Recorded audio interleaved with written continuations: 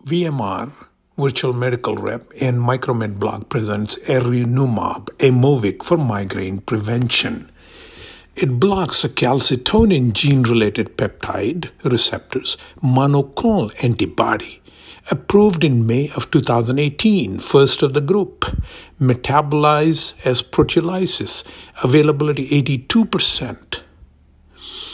Adverse reactions are injection site reaction, constipation, and maybe high blood pressure. Contraindications are serious hypersensitive reaction, including rash, angioedema, and anaphylaxis, within hours to 1 week. Discontinue treatment and seek medical management. Refrigerate, and you can leave it up to 7 days outside before using. Do not freeze, shake, or give it to the children. Treatment is for migraine prophylaxis, 70 to 140 milligram subcutaneously per month.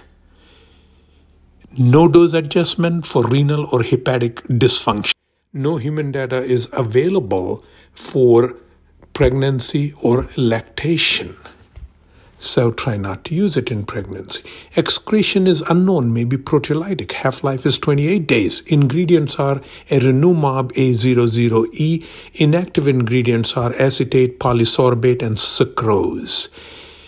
Erenumab, Aimovig for migraine prevention.